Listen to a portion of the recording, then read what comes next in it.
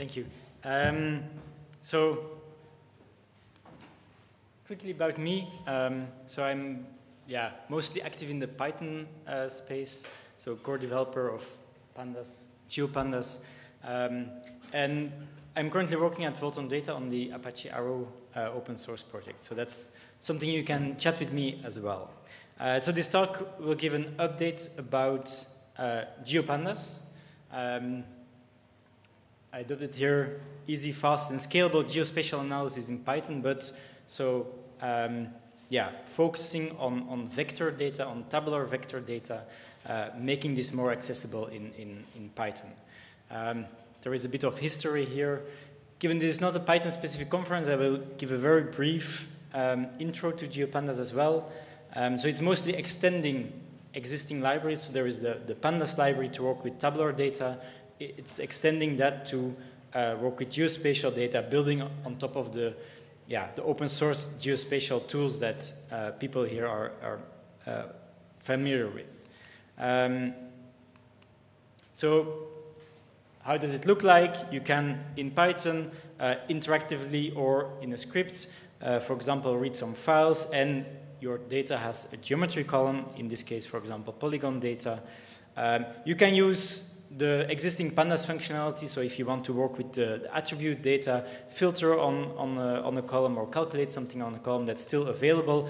But in addition to pandas, it gives you access to a lot of geospatial operations. For example, like calculating here the distance in a very wrong way because I have latitude, longitude data, and that's something to be aware of in GeoPandas, or a limitation. GeoPandas, by being based on GEOS, it assumes a Cartesian plane. So you need to take care of that yourself to reproject if needed. And for example, we then also implement things like a spatial join. So here I added to the bike stations examples in which district it is located. A lot of those things, features built on other libraries. So as a summary, you can use it both interactively or in a scripting way. So in very much like how you could say like how PostGIS extends PostgreSQL, GeoPandas extends pandas. I have a few highlights of new features in GeoPandas itself, although I will be very quick here because the more interesting part of the presentation comes afterwards.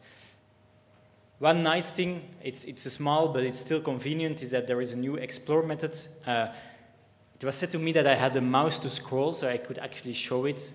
Apparently that's not here, so I can't show that it's actually interactive.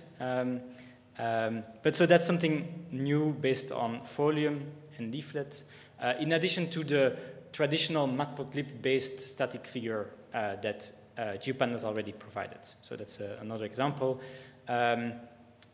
We already had the spatial join. Since the last release, there is also an addition to that family of functions to join on a nearest geometry, so not an exact predicate, but a nearest. And for example, it also gives you the ability to do a max distance search. There is better integration with PostGIS. There are some other, many more improvements in the last releases. But so what I want to focus on here for the rest of the talk is, explain some new developments on the level below here. Because, so as I mentioned before, GeoPandas is really built upon some other libraries. So under the hood, we have GEOS for the spatial operations, using the shapely bindings to it, GDAL for reading and writing files through the Fiona bindings, PROJ for reprojections.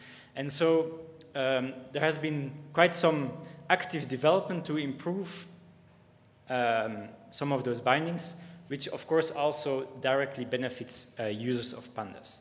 And it's mostly focused on improving the performance of those bindings. And I'm going to start with the shapely GEOS bindings, which is about Shapely 2.0, which is coming shortly.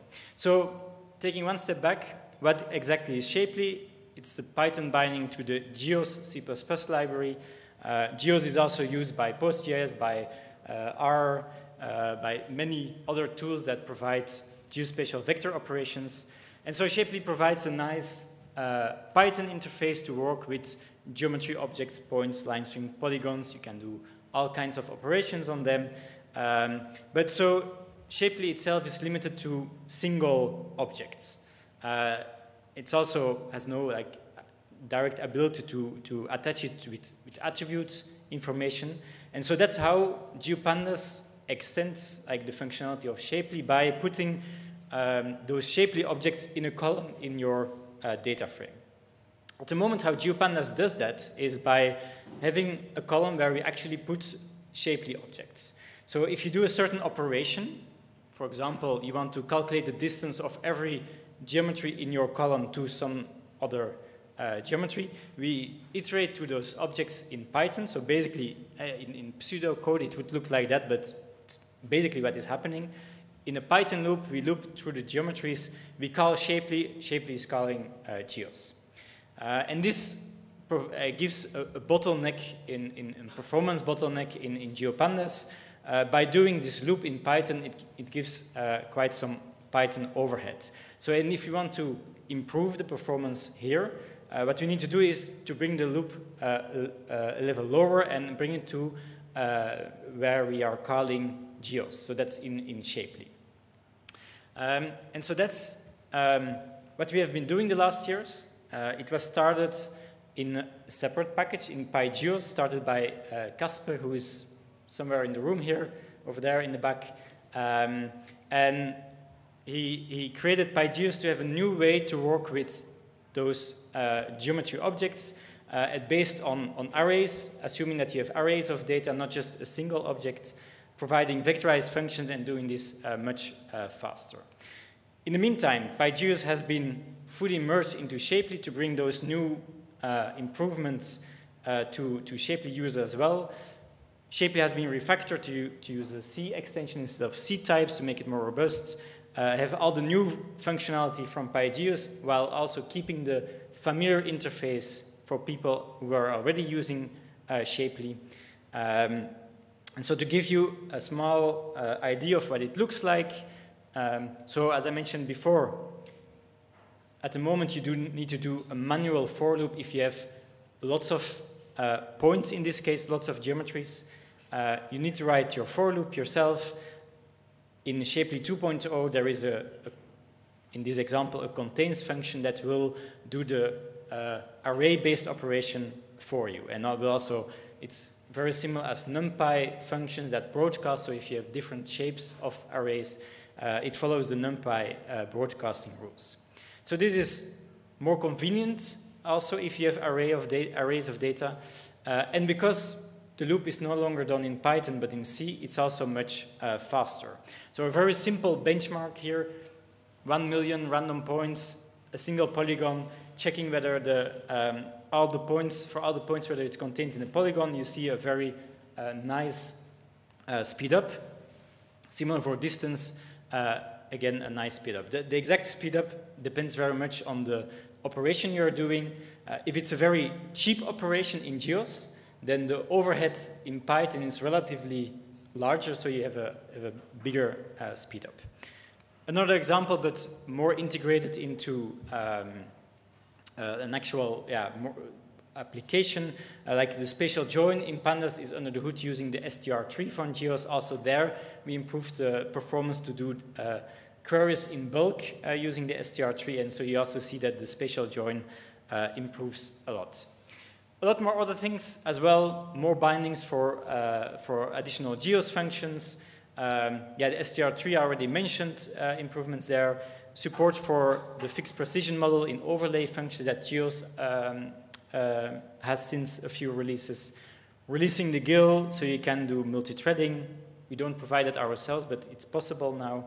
And so the full release notes are available in the documentation for the upcoming release. There are a few API changes. Geometry objects are now immutable. We removed some features that made it more difficult to work with arrays of geometries. For example, geometries are no longer iterable, which means that if you have a multi-polygon and you want to loop through every polygon that the multi-polygon is made of, you no longer can just iterate through the multi-polygon, but you need to iterate through the .geoms attributes. Something that already existed before as well, so you can write code that is perfectly compatible with both the old and the new way. And we also have a migration guide with all the details on how to update your code to be compatible with 2.0. What's the status? It's fully integrated. We had an alpha release, a first alpha release of Shapely 2.0 in July, planning a next beta release in the near future. And so please, how can you help? Try it out, test it with your code, install 1.8, fix all the deprecation warnings, then install 2.0 and see if it still works, and give us feedback so we can make Shapely 2.0 reality in the coming months. So that's for Shapely.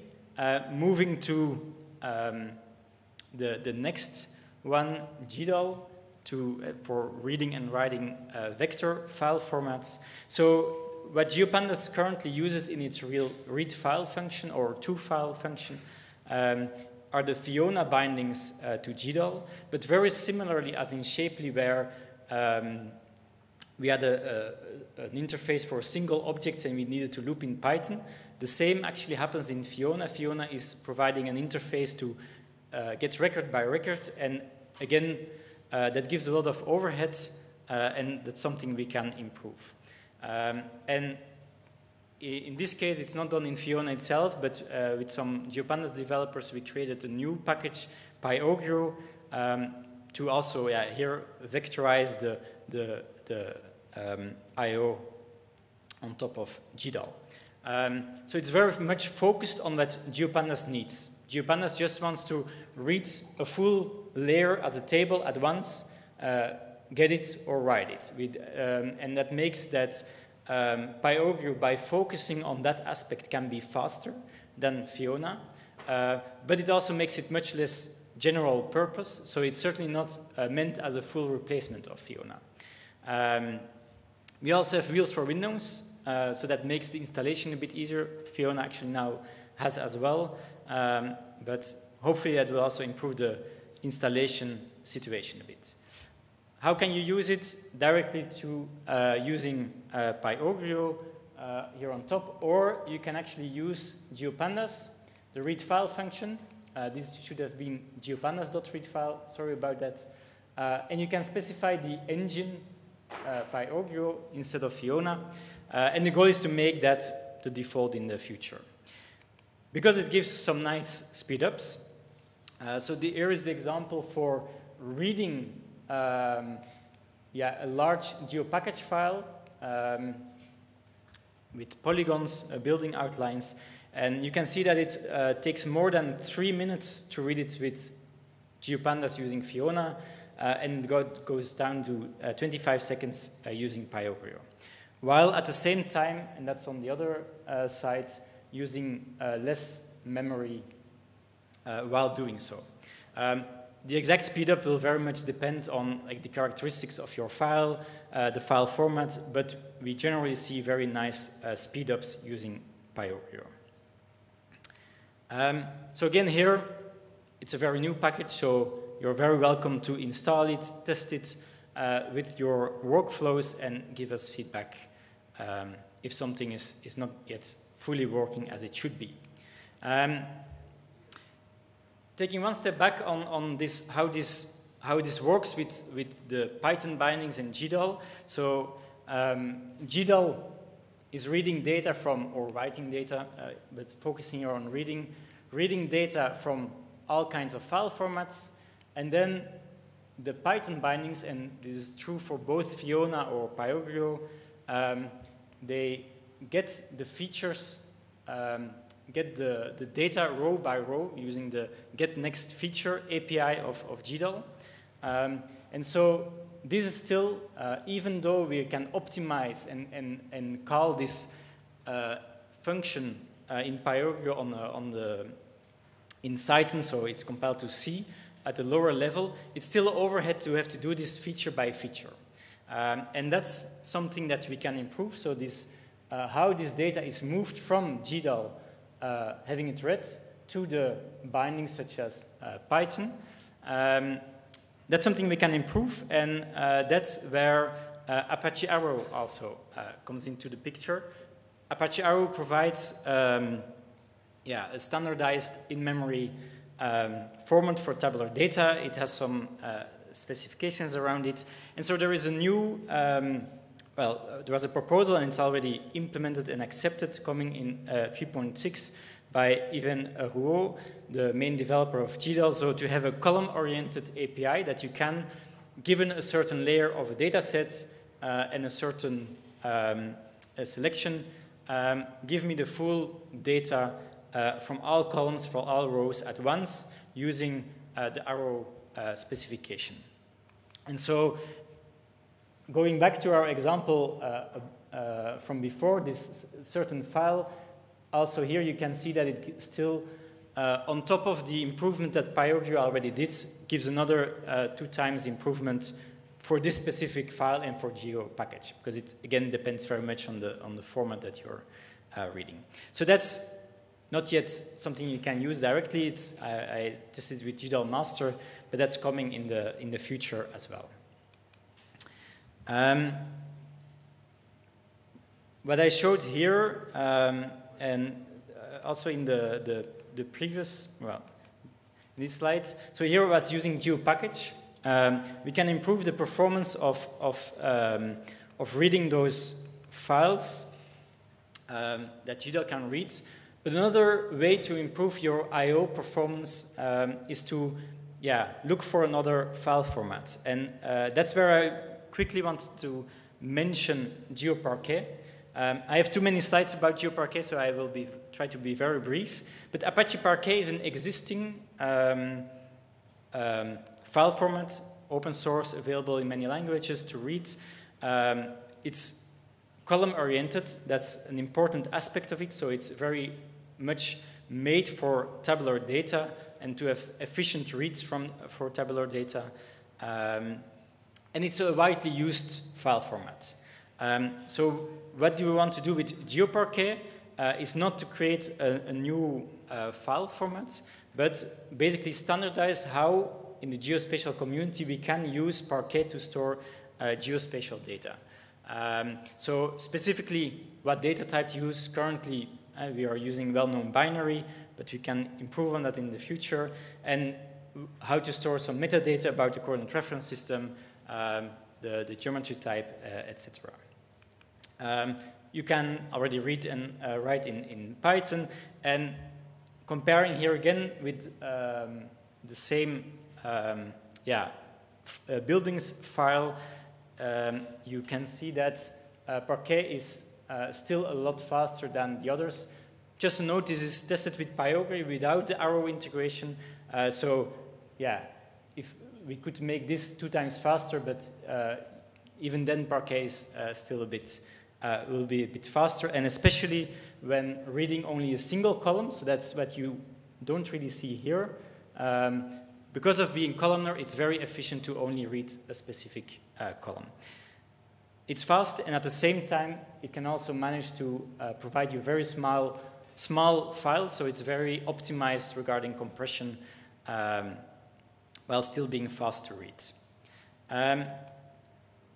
Some history about it, it's still new, evolving, so again, feedback is very welcome.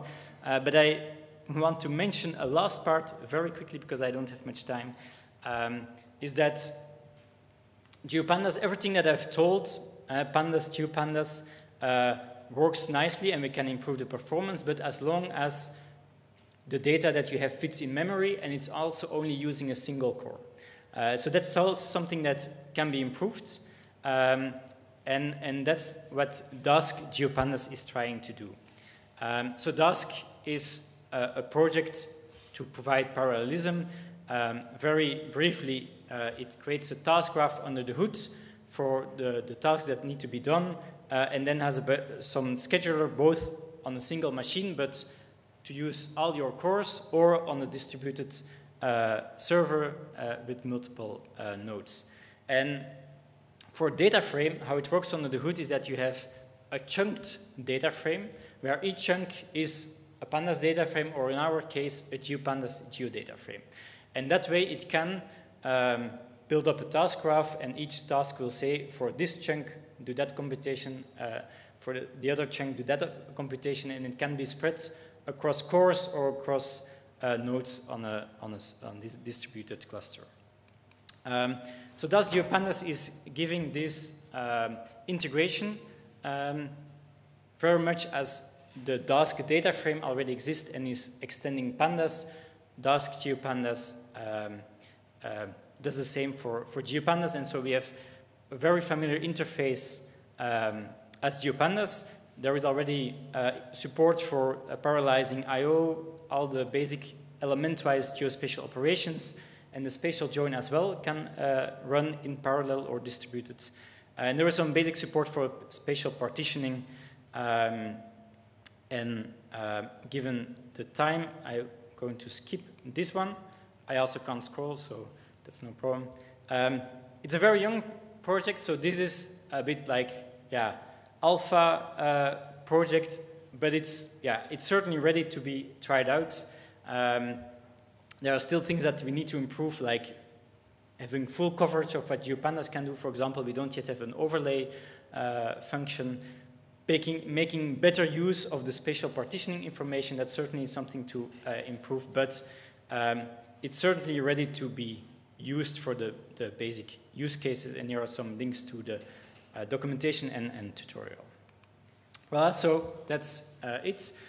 I want to end with saying that a lot of what I told are not things that is just things that I did, but so it's from the whole community around it, with many contributions from other people. So thanks a lot to those people.